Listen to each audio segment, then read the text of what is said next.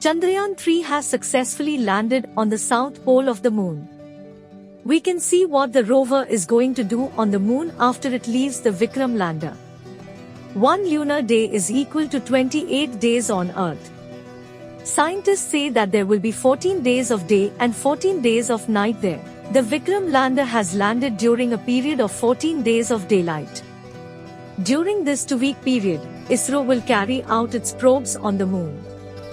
The Pragnan rover, which will come out of the Vikram lander there, will play a significant role in India's future lunar and space programs. Mother and Sai sent each other pictures to confirm that the rover had exited its mother lander. Scientists have also revealed what this 26 kilograms baby of ISRO will do after landing on the moon. The rover moves along the lunar surface at a speed of 1 centimeter per second.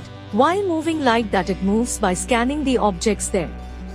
It will also analyze and transmit data on the moon's climate.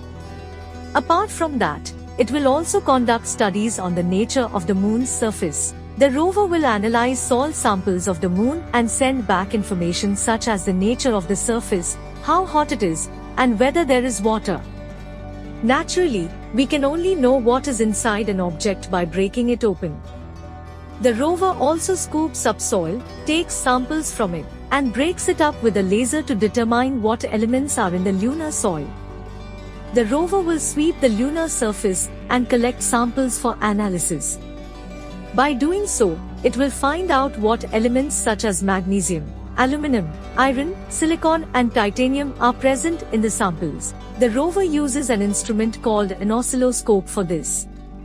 This oscilloscope can separate and classify the various elements that may be present in an object.